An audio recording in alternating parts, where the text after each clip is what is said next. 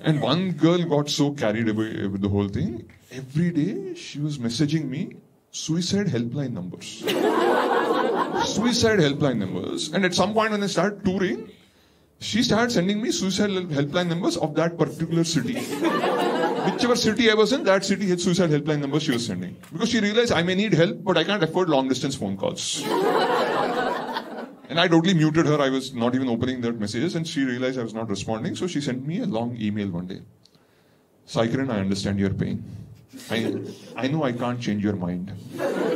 So I wish you all the best. And a link to top 5 easy ways to commit suicide. I have supporters, but my core supporters, I tell you, that my core support base